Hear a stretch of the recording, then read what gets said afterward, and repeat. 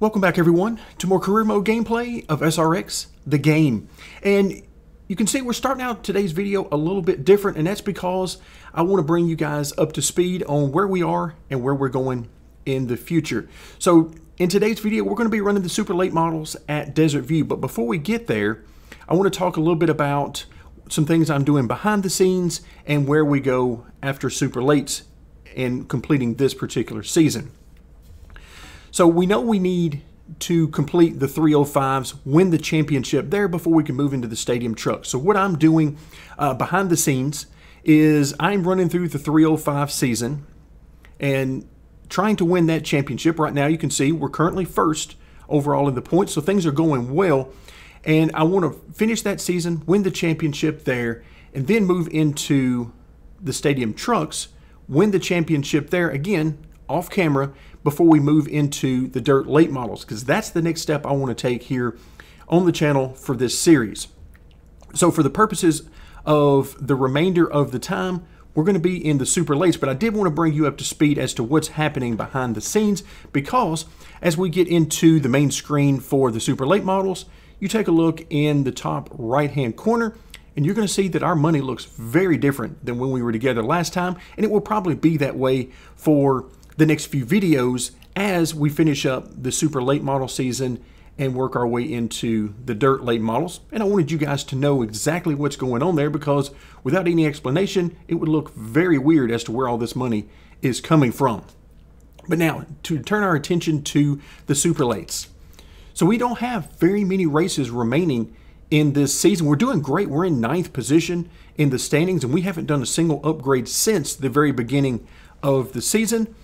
When we did our initial upgrades, primarily we got upgrades to the engine and the tires to get them upgraded a little bit to give us a chance to have some fun. So 9th position overall here in today's race at Desert View. Now, this is a 3/8 mile track. If I hop back over to the main screen, we're going to be running 50 laps at this place. 3/8 of a mile is pretty long, and we've had mixed results so far from the longer tracks. The quarter-mile tracks seem to be where our bread and butter is located. That's where the best racing is for us. So I'm a bit apprehensive about where this is going to go with a 3/8 mile track. Now, you notice by looking at the track map, it looks very similar to Phoenix, with the difference being, notice that the start-finish line is where the old Phoenix start-finish line was, which is now on the back stretch. But other than that, the shape is identical.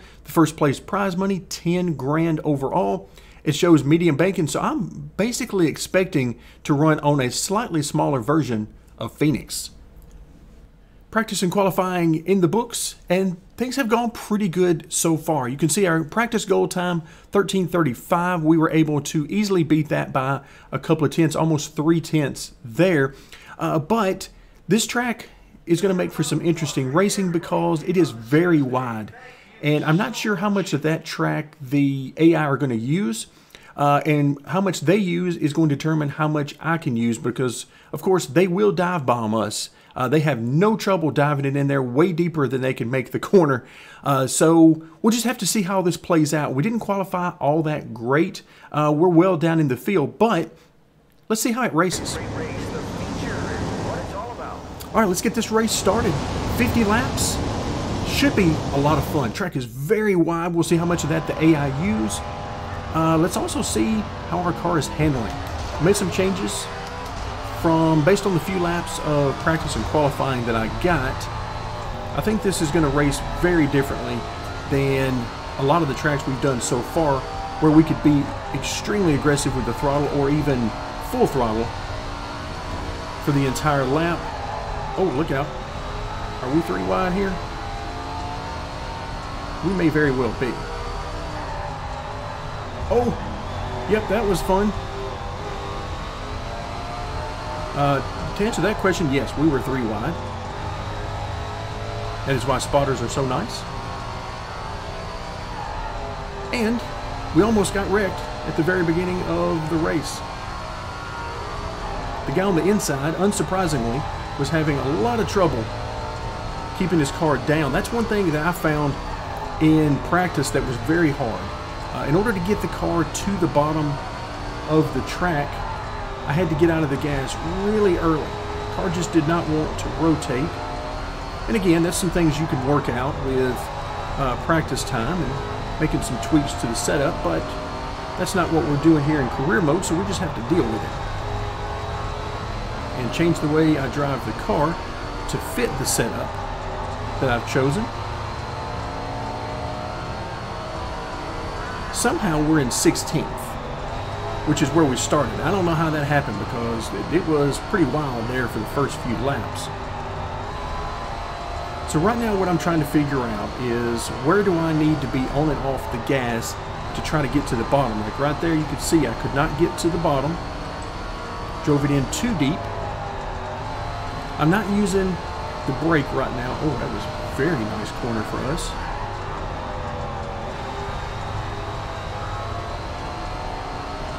Alright, so here I'm going to use just a little bit of brake on corner entry to try to calm the car, try to slow it down a little bit to make sure we can run our lane. Now that we're clear, we can go back at it. Trying to find a good marker for corner entry right now because I want to be able to get right down to that white line.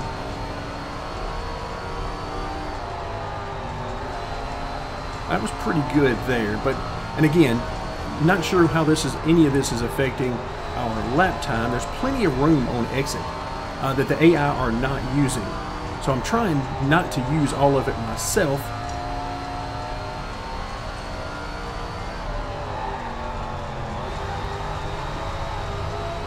Yep, drove it in real hard there, trying to make that pass, keep position and make the pass, and it worked.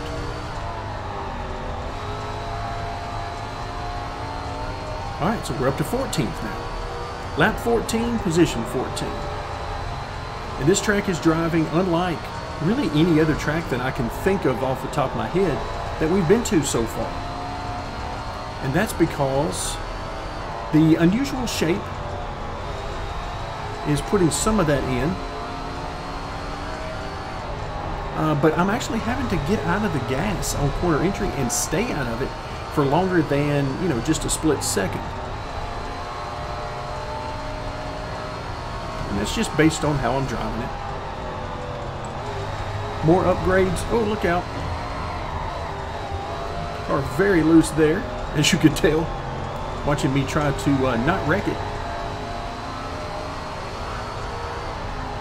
So we'll back up, try to regroup here a little bit. You're always turning on this track.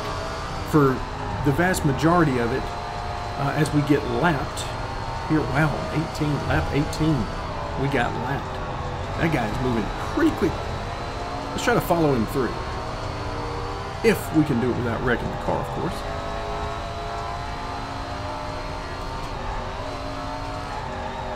Wow, you could hear me have to get way out of the gas there.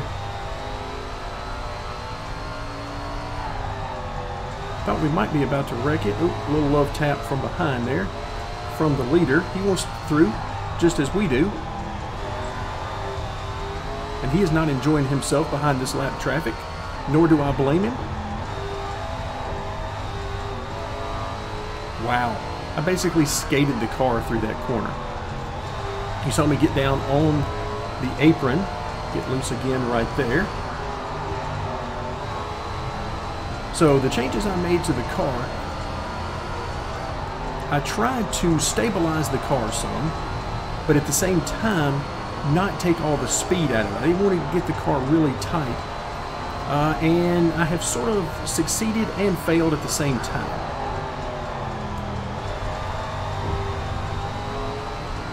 The car under throttle is very touchy, so we're very loose under throttle, which is not the same as just saying loose on exit.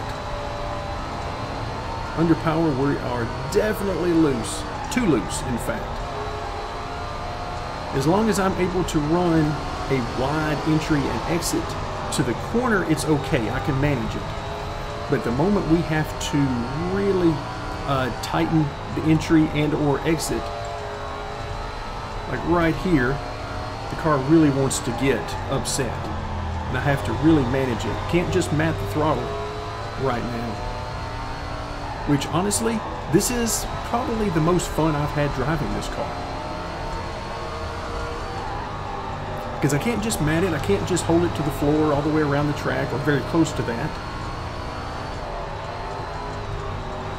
Just reminding me that probably the most fun I can have in these cars, and really any of these cars in the game, is to get fully upgraded for the engine, get max horsepower, but then don't upgrade anything else for grip. So like literally leave everything else alone.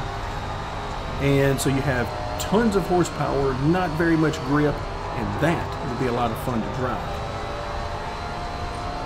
You would be really working that car to try to get it to rotate, and then having to work that throttle because you wouldn't be able to just mat it all the time. Because right now I'm actually having to use throttle control. Alright, we got a lead lap car coming through. I'm going to let him by. So Ramirez in second. You just go right on ahead. Nothing I can do with you. But yeah, this is it. Like this. Now granted, it's not going to work out too well if you are running against these guys competitively, because that's not the way the AI cars go. They have tons of horsepower and grip. But just for pure fun, max horsepower, minimum grip that the game gives you, and that should be a ton of fun.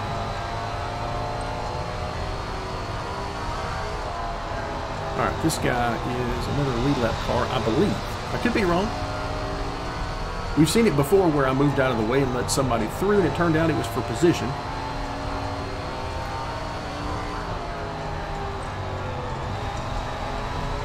Ooh, fighting that car on exit. It's so much fun to drive because I am pretty routinely turning to the right coming off the corner if I'm hard in the gas.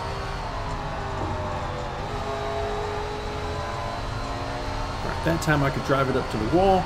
You can see it still got loose, but I could stay in the gas. Alright, I have no idea what's going on here.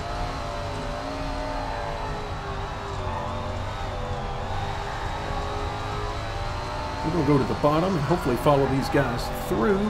Ooh, that's second place up there. Oh, look out. Real loose. And I know second place does not like being in the middle of the track with me below him. I know he doesn't like that. And that little love tap there was to let me know that. Because if I were in his position, I wouldn't like it either. I'd be wanting these guys to, including me, to get out of the way.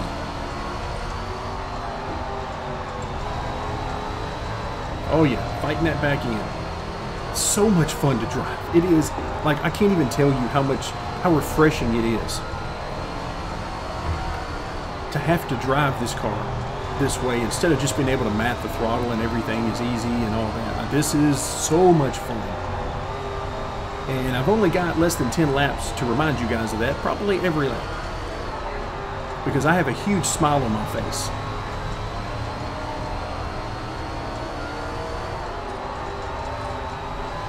Now, if we just had tire wear in the game where you start to lose grip and all of that, that would be amazing. But right now, I'm simulating that all on my own because of the combination of setup and my driving style just not agreeing perfectly with the track. So we're just going to have fun with it. We're in 11th position, and look in the rearview mirror. That virtual mirror at the top of the screen is, well, nothing. They are having a lot of trouble because we know there's lap cars back there, but there's also lead lap cars. We saw second and third in that mess, so apparently they haven't been able to get through that. All right, 4 laps to go. 4 laps of fun remaining. All right, yeah, here they come. They finally gotten clear of that traffic, and now the anger, we're in full road rage mode probably. So if they get to me, I will not be staying in the way. I will be giving them room. All right, you go right ahead. We are not racing you for position. You can see he ran me down from way back.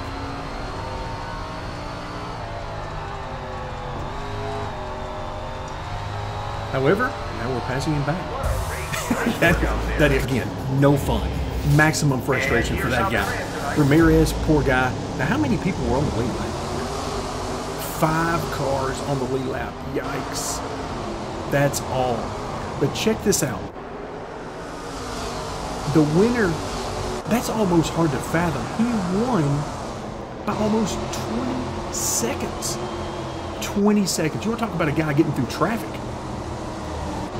Now, we know second and third were not, because we saw them quite a bit toward the end of the race, and we saw how much they were struggling. But that was so much fun. Folks, that's the way the game should handle all the time. When you're fully upgraded on both horsepower and grip, that's the way the car should drive. You should have to have throttle control. You should have to work the car and your lane and your entry and exit and all those things. You should have to do that normally we don't have to do at most of these tracks. So this is automatically going to be one of my favorite tracks. Now, Nashville will always be my favorite track, period.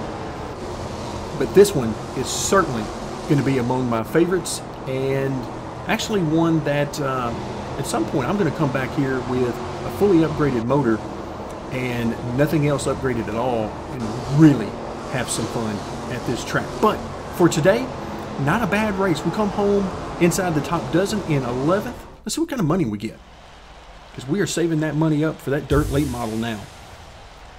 All right, 11th position, and our season standing, we actually gained a spot, because I'm pretty sure we were in 9th before this race, so we moved up to 8th. That means somebody in front of us did not have a good race at all, so we will take that. Let's move on to the money. $5,200 plus our sponsor payouts and the merch, which is steadily climbing. Our merch, $224. Now, one of the things I wish they would do is let that be the same, our number of fans and our merchandise, and carry that through all the series instead of having to start over every time. But that aside, $11,000 more dollars to add to our total, I like it. That is just more upgrades we're going to be able to purchase when we get to the dirt late model. So with that in mind, this was so much fun today, and I hope you guys enjoyed it as much as I did. Lots of beating and banging in today's race. We had side by side, we had 3 wide, sometimes maybe 4 wide that didn't work out so well, but overall, tons of fun. Thank you guys so much for joining me, and stick around for more SRX.